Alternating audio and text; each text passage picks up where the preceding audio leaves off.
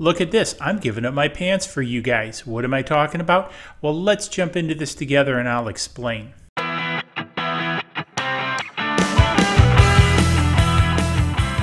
Welcome to this episode of DIY3DTech.com. In this episode, I want to answer some viewer questions about cutting denim with the ortho laser. So I've gotten a lot of requests from viewers about this, so I figured I'd do a couple different episodes talking about denim and the ortho laser because I think this is a great topic, especially for the crafters out there, because I think you'll be able to do some really interesting things with this. So the first thing I wanted to do was test cutting the denim with the ortho laser. So I took an old pair of blue jeans, I cut them up, and here they are. So now these are rather good blue jeans. These are actually some popular brand, I can't remember, but here's the tag.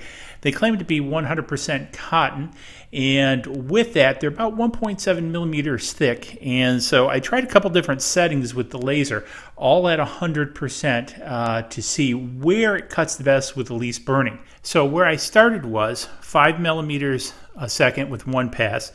Then I went to 8 millimeters a second with one pass, then to 10 with one pass, and then I jumped up to 10 with two passes, and then I went 10 to 3 with three passes, that is, and then I went 20 with six passes.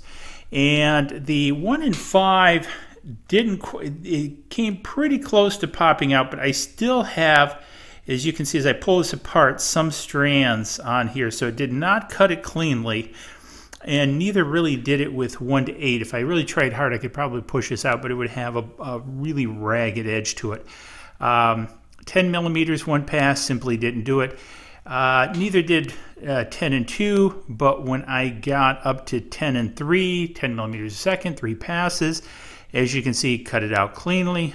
The same with the jumping to 20 and 6, which is basically doubling this one. It also did a good job.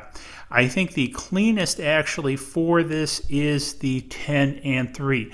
Now this was done with the G8 lens, not the stock lens, so you might have to play around with a little bit of these recipes. I find that the G8 lens cuts probably about 20% better than the stock lens, so you might have to up it if you're still using the lens which came with your laser. However, it actually did a very interesting job. Now, I don't know if you can read these numbers. So in an upcoming video, I'm going to actually talk about sintering logos and things like that onto the cotton material. And basically with the lettering, I ran 12 millimeters one pass, and you know, as you can see, it really didn't come out that well. I don't know how actually sintering a logo or something like that is going to work on this. So you're going to have to stay tuned for the next episode, and I'll share what I find with you. But anyways, for this, best recipe, G8 lens, 10 millimeters a second, 3 passes, super clean cut. So with that, hopefully you found it interesting. If you did, give it a big thumbs up.